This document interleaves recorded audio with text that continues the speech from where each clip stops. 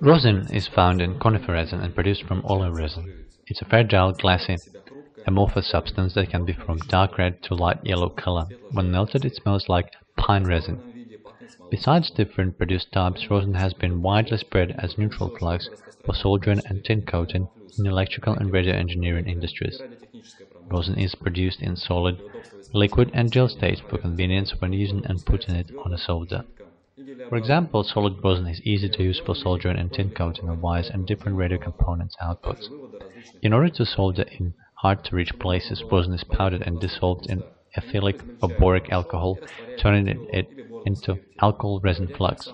It's easy to put on contacts with a brush and solder not only small components on a printed board, for example, but also tin coat by the big copper surfaces. Gel rosin has the same properties as those of standard solid rosin, but in this case it's possible to make precise doses and put very quickly even on a great number of solder joints, because gel holds on different contacts and electronic components outputs very well. It should be noted that rosin acts as a base of most neutral fluxes for low temperature soldering, and it has been considered as one of the best fluxes for preparing surfaces before soldering and increasing wettability and flux flow out by now. Thus, using rosin for soldering, you will always be sure about reliability and long life within the most important joints of communications of your electronics equipment.